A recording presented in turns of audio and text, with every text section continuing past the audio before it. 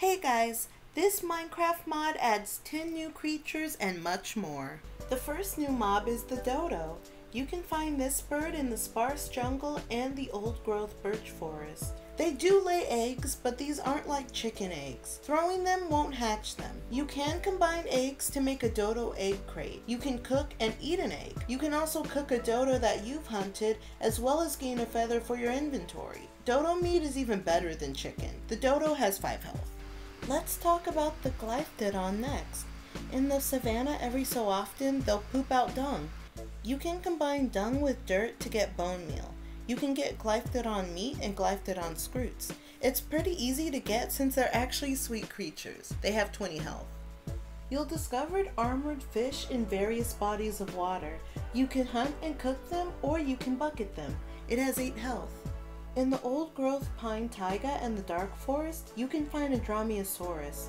While they may seem nice with their 20 health, they'll change completely once you hit them. Then they'll attack you with all they've got, including giving you 5 seconds of weakness. These raptors attack chickens too. If you go swimming in a river, you may come face to face with the cephalopus. You can bucket them with their 6 health and their passive, so it should be easy. The Proctoceratops roams in the desert. It has 10 health and they can drop the proto steak, which you can then cook, or you can save the proto steak and combine it with gold nuggets. This gives you gilded proto steak.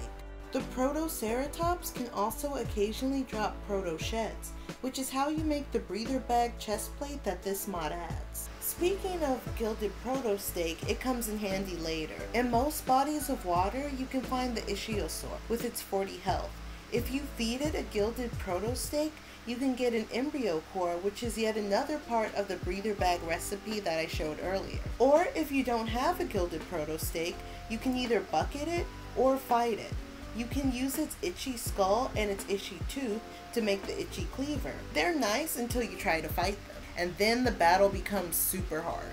The terror birds are roosting in the plains. After you hit them, they'll defend themselves with a simple bite. They have 40 health, and thankfully for you, they won't chase you either. The Meganeuropus dragonfly is another desert mob. You'll also see king sago and desert scrub plants there. But going back to the dragonfly, they'll drop their dragonfly carapace. They also attack rabbits. Since they fly and have 20 health, I'd recommend using a bow to defeat them. Once you've defeated about 4 of them, you can use them to make dragonfly boots. The boots give you jump boost 3 and speed 3 as long as you wear them. Before I forget, the breather bag chest plate gives you water breathing 3. The Kim Pliosaur is a mob that spawns in the river. It has 25 health and is yet another mob that you can bucket. You can also make wheat on a stick, but it doesn't seem to do anything at the time of this recording. You can download this 1.19.2 mod in the link below. Hope you enjoyed. Farewell and kisses! If you're looking for another 1.19.2 mod, check out this video right here.